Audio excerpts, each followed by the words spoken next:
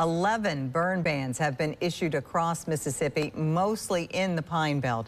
The Mississippi Forestry Commission says little rain with low humidity and high winds are causing fires to rapidly spread.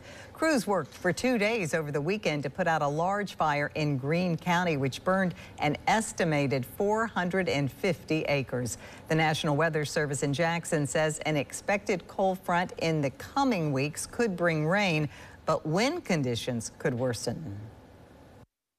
Well, as of right now, we have 11 counties under burn ban, so we just ask anybody, even if you're not in those counties, be very careful with any outdoor burning. Do not do any outdoor burning right now unless absolutely necessary, because a fire can get away very quickly. It only takes one spark to start a large wildfire in this type of weather. We just want to ask our public, if they're hooking up chains on the trailer, be very careful. Make sure your chains are secure. Don't throw anything out the window.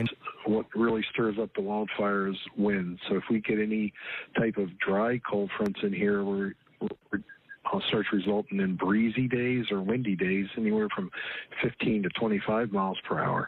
And combine that with lower relative humidities, anything less than like 30%. And, you know, once you get into the middle 20s, you're almost into our red flag warning criteria along with the wind. So we'll be watching out for days like that, because those type of days, the windy and the dry days, along with some warmer temperatures, those are the critical fire days that we'll be looking out for.